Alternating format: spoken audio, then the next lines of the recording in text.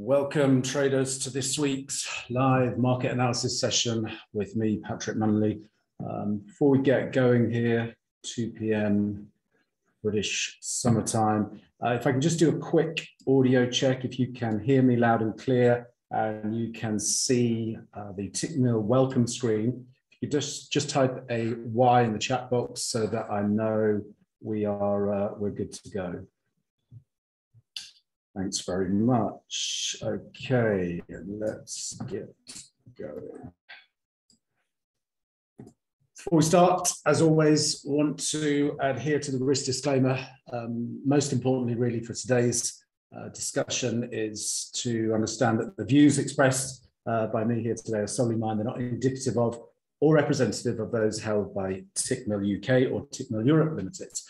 Also, just some housekeeping, I guess. I'm going to run through a bunch of charts that I'm looking at and potential setups that I'm tracking at the moment. If you have any questions with respect to anything discussed today, or you would like me to take a look at a chart that I don't cover in my deck, just make a note of any questions and save those to the end. I'll open it up for a brief Q&A and we can cover off those at the end. So just briefly, for those who are here for the first time, my name is Patrick Munley. After I graduated from King's College London, I joined a City PLC consulting firm. I left with some colleagues and went on to successfully co-found and exit a consulting startup focused on C-suite executive search for technology businesses. Having a front row seat to the dot-com bubble, witnessing people make and lose a fortune in the markets quite literally at times overnight, I decided to explore my curiosity for markets. So with some capital to play with and some time in my hands, I started day trading the S&P 500, or probably more appropriately, day gambling. And after some early beginner's luck, I racked up some pretty solid gains. However, as is often the case, my beginner's luck ran out, and as the market phase changed, I began to average down, giving back all my gains and ultimately experiencing a significant six-figure financial hit to my personal capital. To say this was a gut-wrenching and sobering experience is an understatement. I had to really stand back and figure out if it was feasible for me to make a living from the markets. So I decided to get serious about trading and sought out a mentor with an excellent trading track record. Working with my mentor for a period of 18 months to 2 years, it was a time during which I upped not just my technical game, researched, developed extensively back and forward tested strategies that crucially suited my personality, all of which were underpinned by a rigorous risk management approach. But most importantly, during the period of mentorship, I significantly developed my mental game.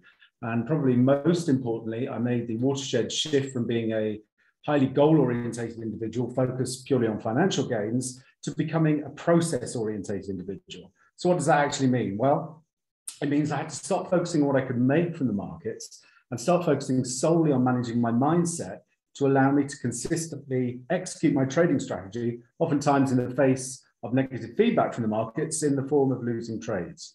But once you become process-orientated and have a professional trading mindset, and you understand the true nature of trading being a numbers game in which you're simply playing the probabilities, you lose the emotional investment and that hellish emotional roller coaster of living and dying by the outcomes of individual trades.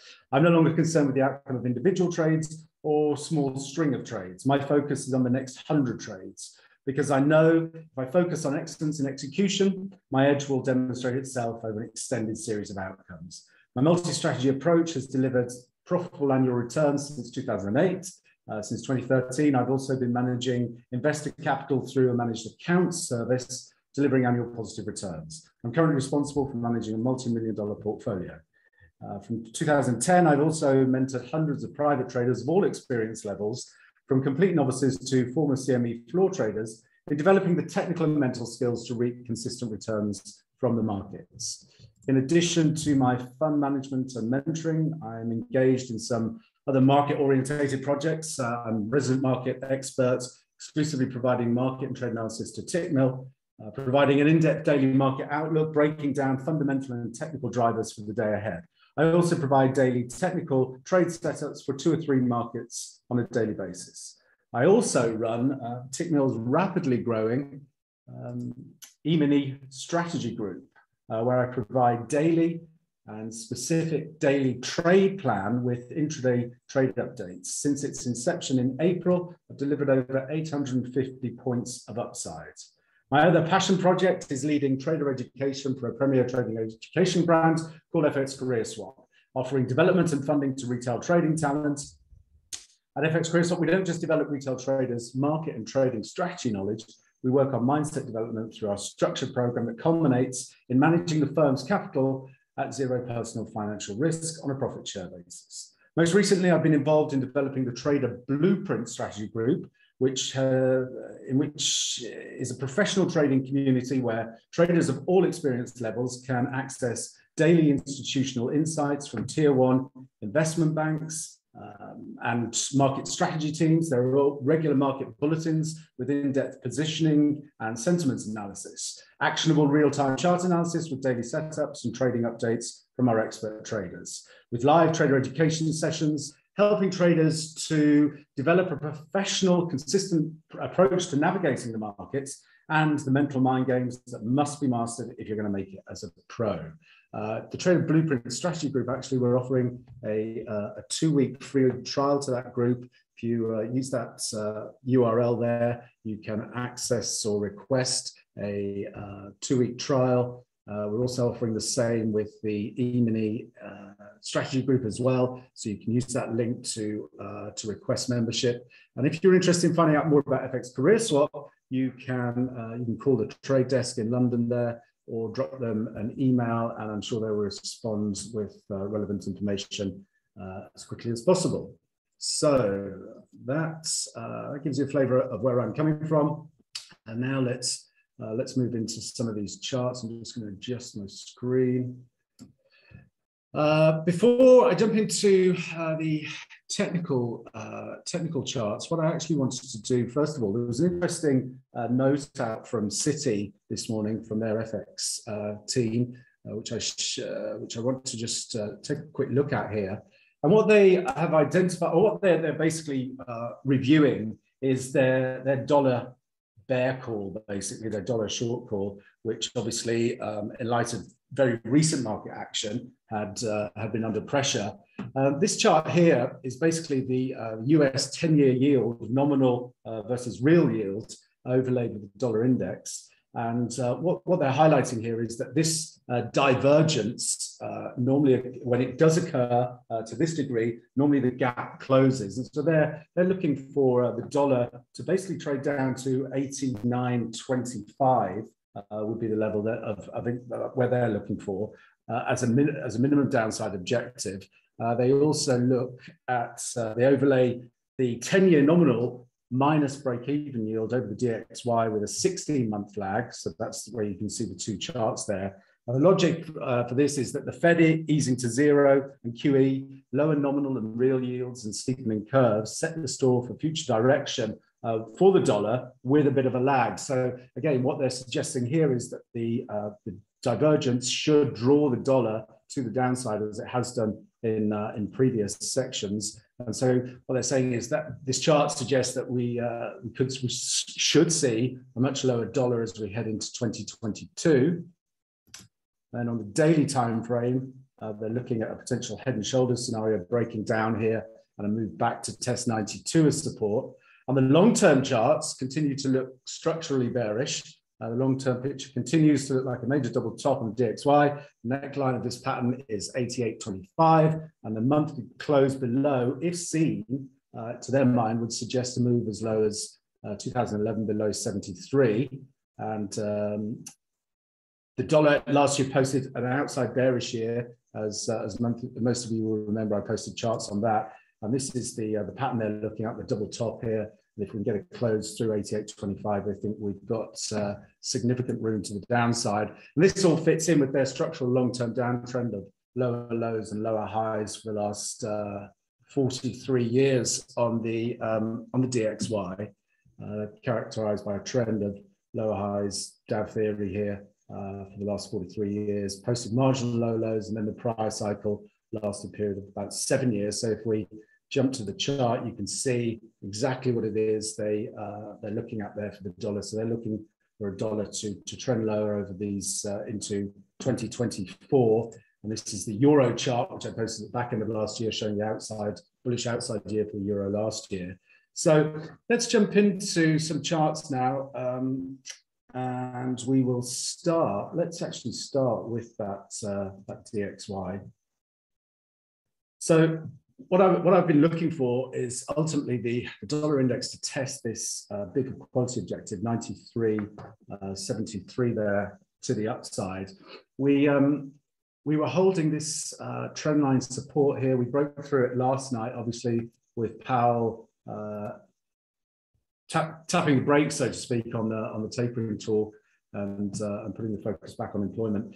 If we start to roll over here, then the next level of interest is going to be the 91.51. We could still then put in a tradable bounce there to get that test of the 93.73 level.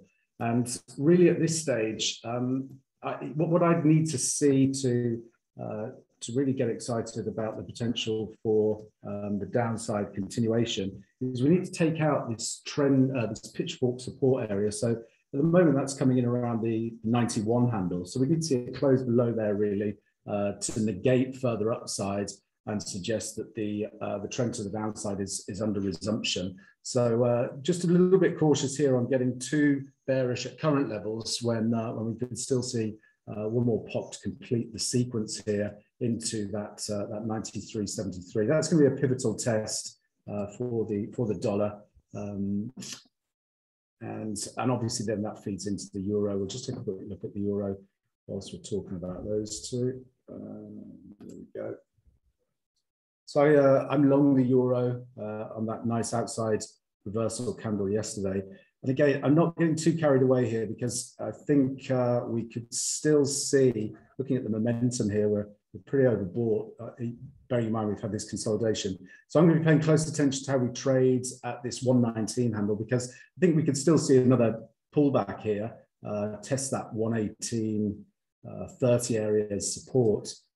If buyers step in there, then we would have an equality objective putting us into the top side of the descending here at well, towards 120 is the upside. So I'm risk-free here on my entry in this trade, and I'm just going to see we could extend if we can get through that 119. Then I would anticipate this type of pattern developing, move straight up into the 120, and then we set up the potential for an inverse head and shoulders scenario to develop.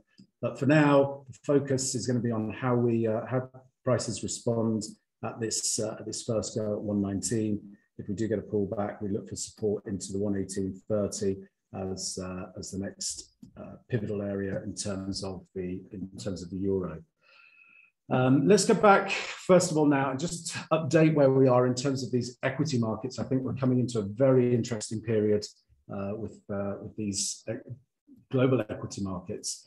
The S&P found support at the prior highs at the 43.88 level. And whilst we hold here, I'm looking for one more high basically to complete a sequence, thinking about 44.37 to 44.92 into the top side, third test of this ending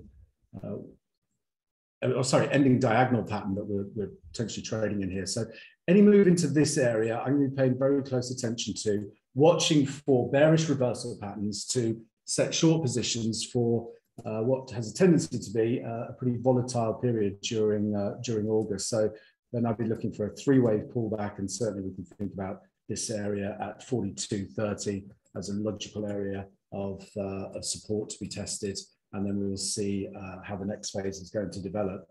NASDAQ is in a similar situation. I'm looking for one more high here in the NASDAQ to complete this sequence. And the area of interest to me at the moment is this 15,300. Certainly going to be very interested in paying very close attention on both the daily and the intraday timeframes, trying to see if we can front run a potential daily reversal into this 15,300 zone. And again, what we'd anticipate then is a three-wave corrective pattern. And I'd be looking really for it to replicate this type of price action. So if we can get up into that 15,300, I'm going to be looking for short positions, targeting move back in to retest essentially 14,000 as the next area of support to the downside. So that one is it's also on my radar. I've got the Dow. I updated this earlier this week. So again, looking for the Dow to make one more high here to complete this interim third wave of the bigger weekly cycle that we've been in. So you can see we had that initial move out of the lows, the pandemic lows there, and that's subdivided into 5-wave ABC correction. We're now in 1, 2, 3. We've got a potential interim 4. So I'm looking for a 5th wave extension here, ideally to retest this trend line that it broke out of as resistance up into 35,600 zone.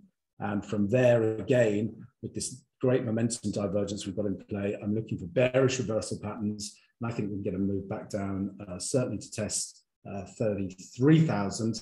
And maybe this broadening top pattern scenario plays out and we get a move to test 32,300 before the next leg to the upside, which will ultimately complete then the weekly cycle from those pandemic lows. And from there, we can see a more meaningful corrective phase develop, but still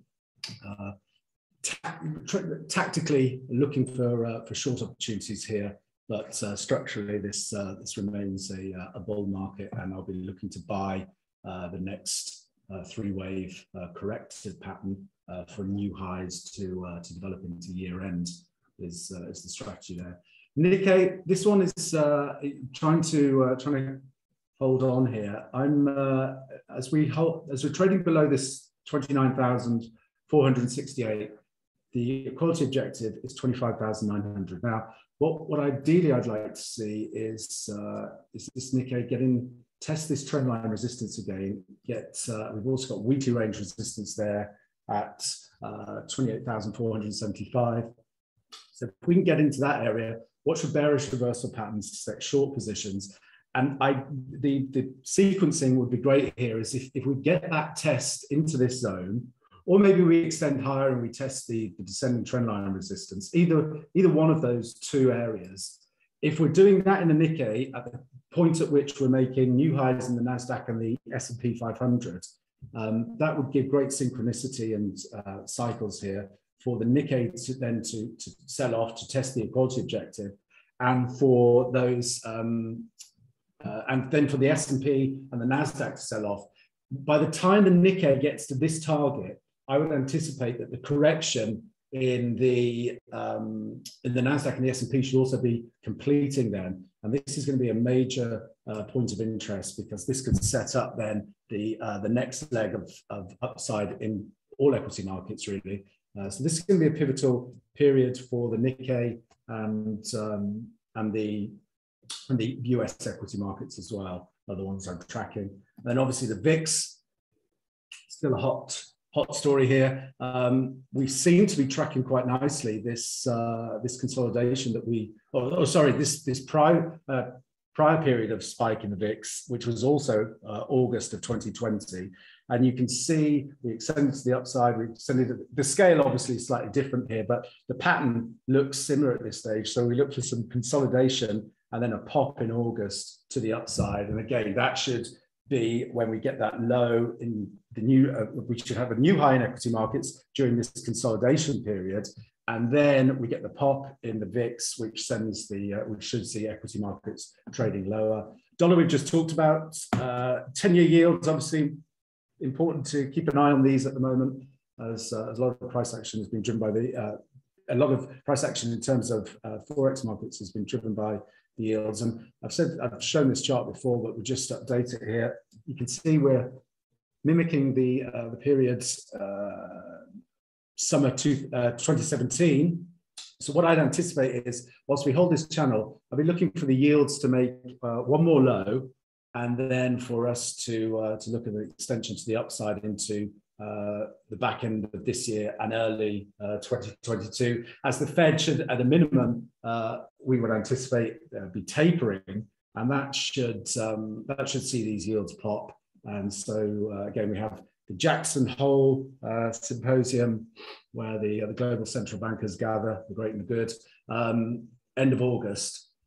And so I'd like to see yields, put in a low there, and then we could see a rally in yields into the back end of the year.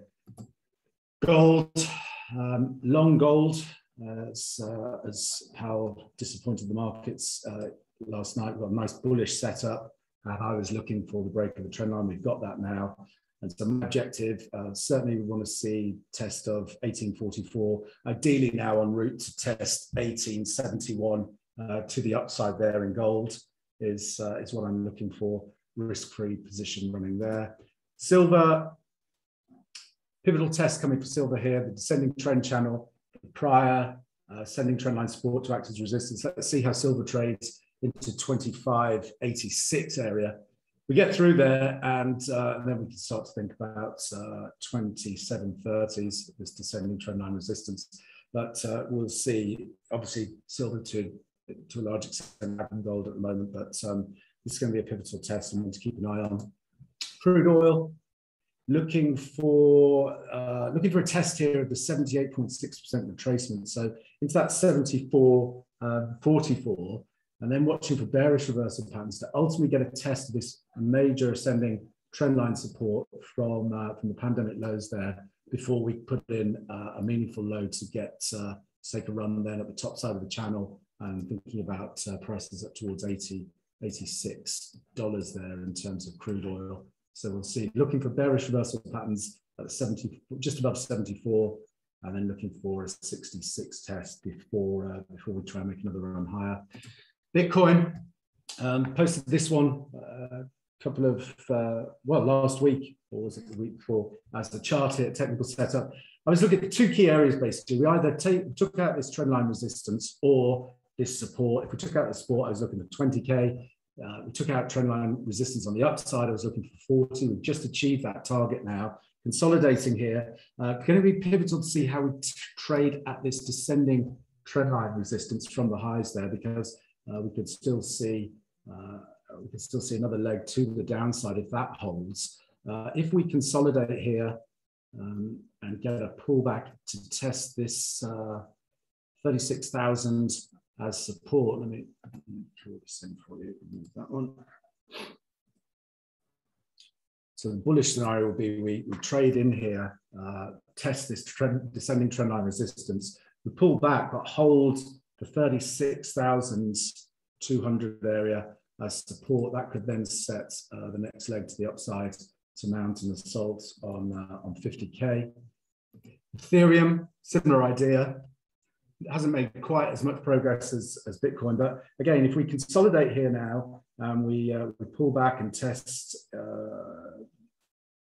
2094 or 2090 area as support, then there's still a chance that Ethereum pops and we get a move up into 2889 on the upside. Dollar yuan, testing pivotal support here now for the dollar yuan. Looking at this trend line, if we take this trend line out, then the next area of focus is going to be a potential inverse head and shoulder scenario with a test back down to that 640 handle. But if we can hold there, then that will set up an equality objective that will put us back through 658 on the upside and back into a more constructive structure. But if we fail to hold this 640 as support, then we could be looking for new lows in the dollar yuan, and obviously that will add pressure to the dollar index. Dollar yen, consolidating really as we hold 110.72. I'm still looking for 108.58. Without dollar yen obviously trades to a degree into, well, there are periods when it's highly correlated, periods when it's less correlated, but at the moment you can see the similarities in terms of dollar yen and 10-year yields. So until we get some more distinct tapering talk from Powell, then I think this one's pretty much chopping in a range. Dollar Swiss is testing its equality objective. Key test here for the Swissy. If we can get a bullish reversal pattern here from this 90.70, get a close back through the pitchfork here, so somewhere above 91.20, then that could be an opportunity on the long side for the dollar Swiss. Otherwise, what we can conceivably see here developing certainly as we go through the lull, summer lull in August, we could be then thinking about this type of price action, and that playing out over here. So we could be in for a bit of consolidation here before the next move is decided. Dollar CAD, looking for a test of the this trend line here, 123.70, and then the potential for an inverse head and shoulders scenario to play out there in the loonie. So we have this type of structure. And then we take off to the upside in terms of dollar CAD. So we'll see, this is going to be a pivotal test here down into the 123.70s. Otherwise, we have technically completed an equality objective, and we could be thinking about new lows if buyers don't step in and defend that 123.35 zone. Sing dollar, getting the pullback here. So we'll see now if we can hold these this area at 135.29. If we can get bullish reversal patterns here, then I'd be looking for some upside here in terms of the Sing dollar euro we just talked about. Euro yen held the symmetry support and trying to take out the descending trendline resistance. If we can get through there, then we can start to think about 131.20s and up into monthly range resistance at 132.60 for euro yen. Let's see how we're doing on time. Okay, a couple more minutes. Let's just see.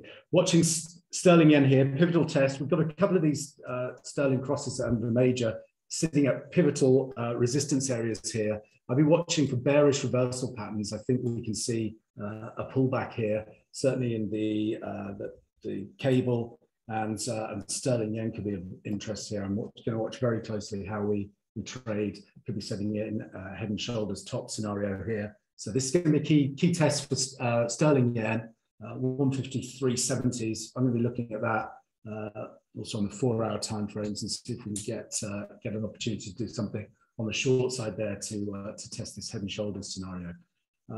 I've been running there for just under 30 minutes. Didn't get a chance to go through all the charts I had, but you get an idea of what it is I'm looking at. I'm stalking equity indexes for a new high and a fade. I'm long the euro, short dollar, obviously, at this stage, and I'm long gold, but I am watching sterling now at some key levels here as a potential opportunity to fade some of this strength we've seen. And yeah, so that pretty much brings you up to speed with where I'm at. So I'll briefly open the floor here for some questions. Hello. Okay.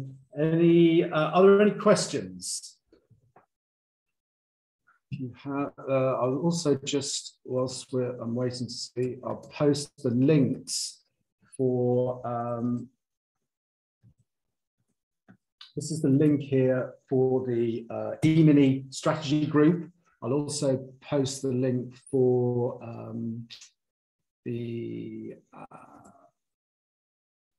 let's see, 1 second here.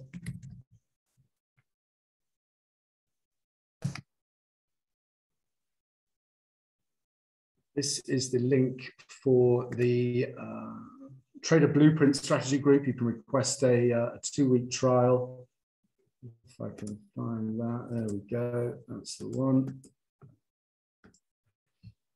There's the link for that. So those are the 2 groups I referenced at the beginning here, and you can request access for a trial by using either of those links. Okay, equally, if you don't have a question, it's helpful for me if you type an N in the chat box so I know we're all on the same page and I've done a relatively good job of explaining what it is I'm seeing at the moment. Good stuff. Okay, if there aren't any questions, I'm going to wrap this one up here. Thanks very much for your time. I hope this stuff helps. Right, take it easy. Bye now.